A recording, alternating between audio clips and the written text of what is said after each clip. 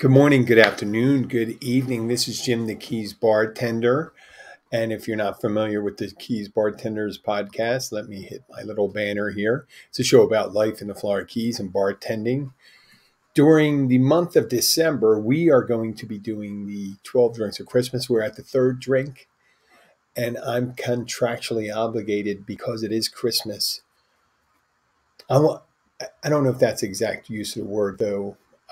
I'm not contractually obligated. I'm obligated to mention this one drink because it's so ensconced and wrapped and surrounded by this, the eggnog. Eggnog. I don't think it determines an eggnog, but even though I've drank it, I've had it, I pretended I liked it. It's one of the grossest drinks you can have. And I'm going to go over some of the ingredients. I'm going to do it real quick.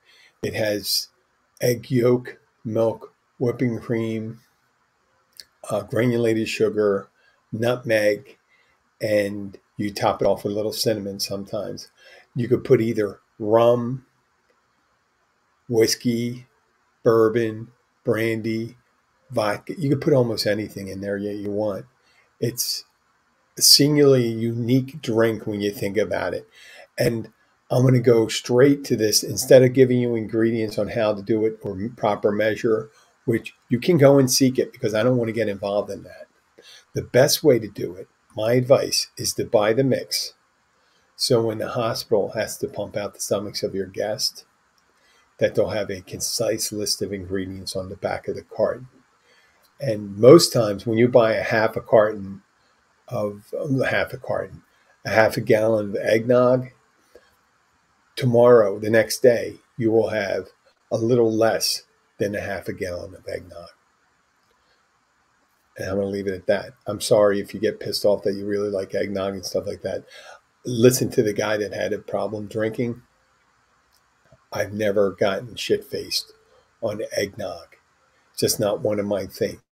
And the reason why, if eggnog was really great, it would be available all year round because they have eggnog flavored milkshakes and all this stuff. And that's the reason why they don't offer it all the time.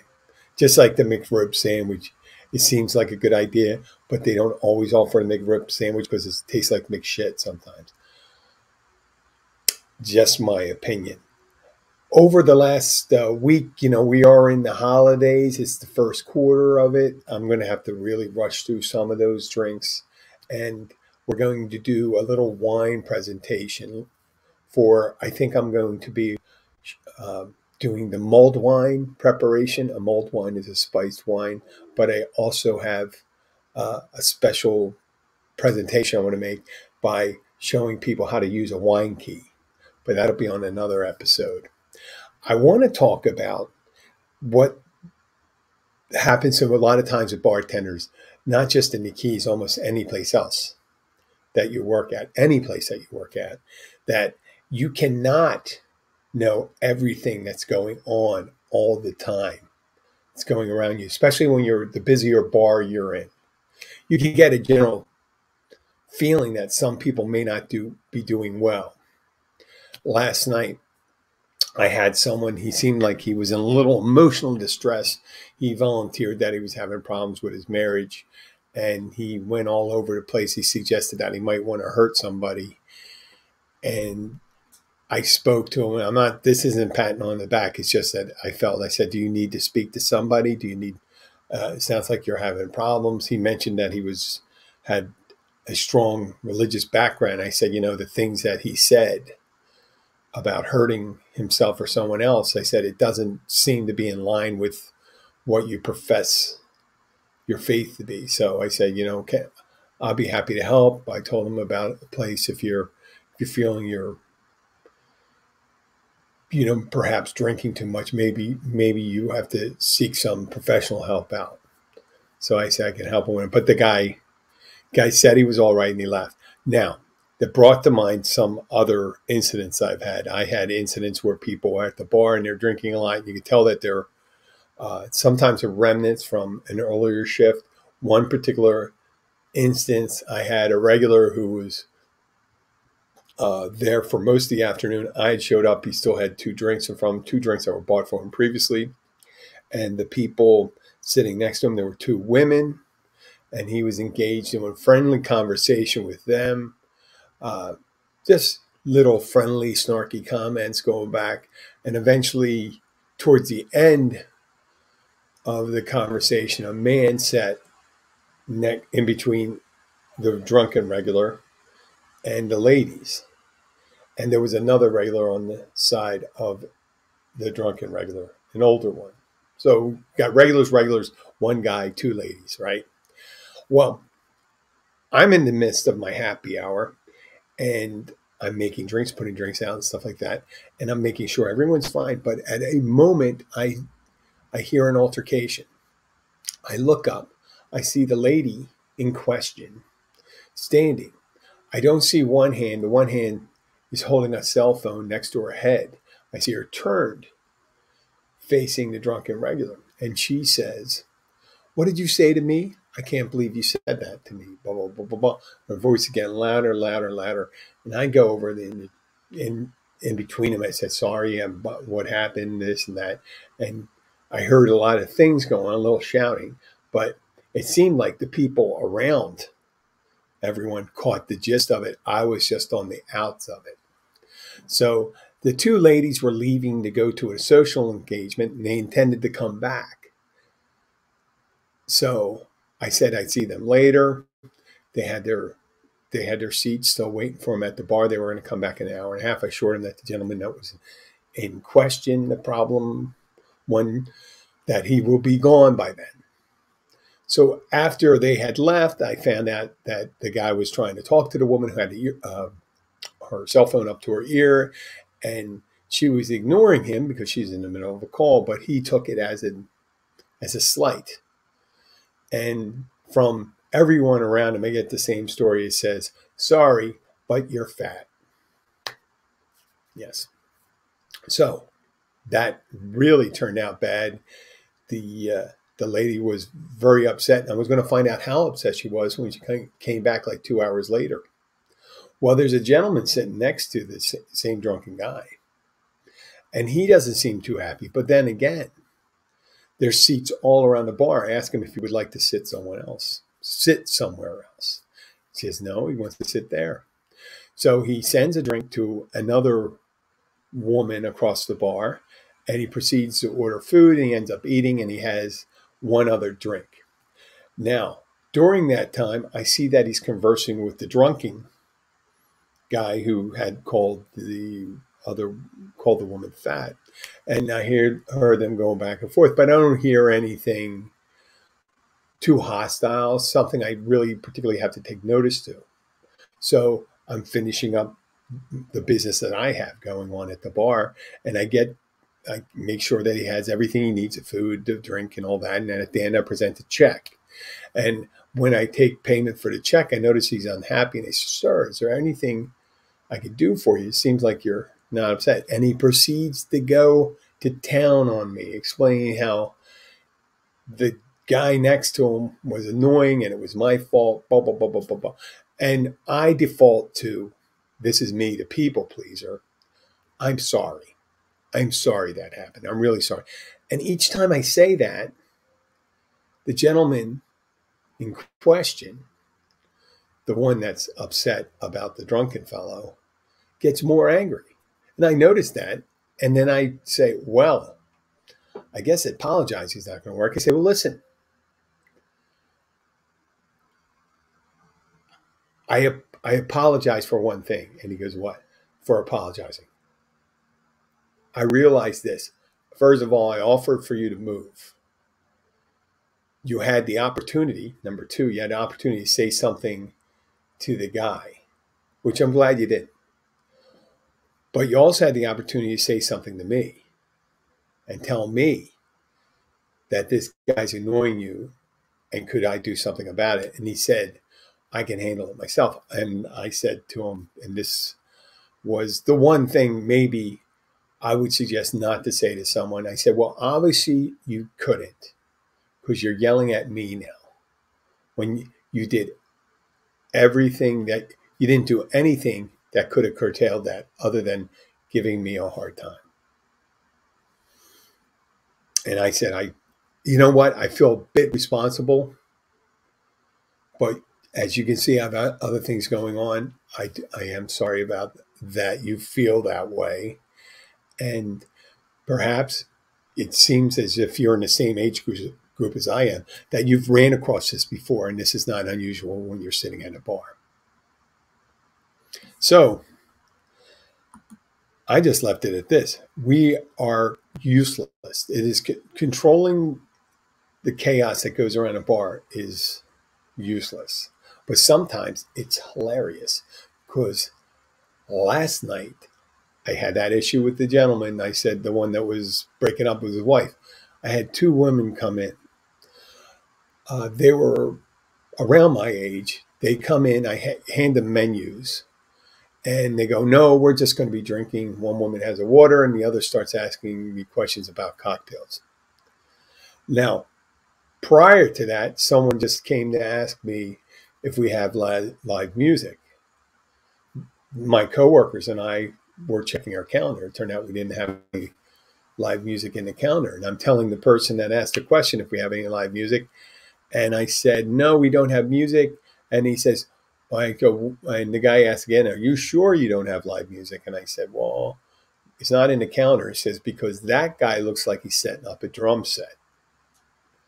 And I look, and it's one of our bands setting up a drum set. And I said, well, you know, I'm in charge of the social media, so I normally post when a live band's here. So I didn't know that, and I am sorry. Yes, it appears as if we have live music. So I get the information from the person. They give me an ad that I can put on our site, and this is 45 minutes before they start. It's about 6:15 or 6:30, and they're going to start at 7. And these two women that came in, the one has the water and the other starts asking for drinks. The woman asked for a drink. Now this is where it starts getting interesting. The lady says, I want to have one of your specialties. What's one of your specialties? So, well, I can make almost anything. He's like a bartender is saying, I just don't make these 8 drinks. I can make hundreds of drinks. And she goes, I just want to know what your specialty is. And I said, well, here's a list of 8 drinks that we listed. And I'm happy to make them or anything else that you want. So the lady's there, and she has another couple that's sitting next to them where the women were that got in the altercation with the guy. That guy's gone already. So the women say, the woman says, I'll have a margarita with Grey Goose. And I said, you want a margarita with Grey Goose, so you want a margarita with vodka. And she goes, what? I said, you want a margarita with vodka. And she goes, well, what do you normally put in? I said, well, normally tequila goes in a margarita, but I can put vodka in a margarita. That's no problem. This is exactly what I said to the lady. And I said, it just doesn't taste the same. Because, vodka has a different taste than tequila. And so it's not really, it's kind of like a vodka sour with a little Cointreau and lime juice. And she goes, well, okay, make it with Absolute then.